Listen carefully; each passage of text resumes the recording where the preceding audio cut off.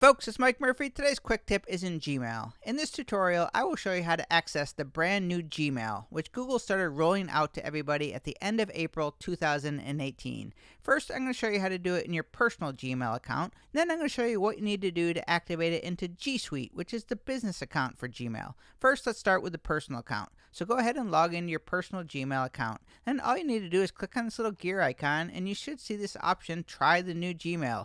Click on that, it's going to load up, and just like that, you have the new clean look of Gmail, okay? If you don't like it, if you decide that it's not for you, just go back to the gear icon and choose Go Back to Classic Email. Now let's jump into Gsuite, which is my business Gmail. You want to go into the back end. You're going to go to the Manage This Domain. So go under the gear icon and choose Manage This Domain. So once it opens up to the dashboard, what you want to do is click on Apps. Then you're going to go to this first one here, Gsuite.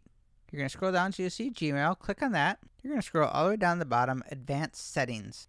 Stay on this first tab up here, General Settings, and scroll down to the bottom until you see this right here, New Gmail Early Adopter Program. It's by default set to do not allow my users to access the new Gmail, but we want to access the new Gmail. So you're just going to click on this. There's going to be an option to hit save. I've already done it, so there is an option to hit save when you're done. So once you turn on the permissions to allow your users to access the new Gmail, hit save. You're going to go back into Gmail, give it a few minutes. It did not take effect right away. I did sign out and sign back in a few times. It took about 2 or 3 minutes in order for the new changes to take effect, so be patient a little bit. But once you jump back into Gmail in your G Suite account, you're going to do the same thing you did in your personal account. You're just going to go into the settings icon. You can see right here, your favorite email has a fresh new look. I'm going to hit next, and there you have the brand new look of Gmail on your G Suite and in your personal account. If you ever want to go change back, you can always go back to the classic look of Gmail.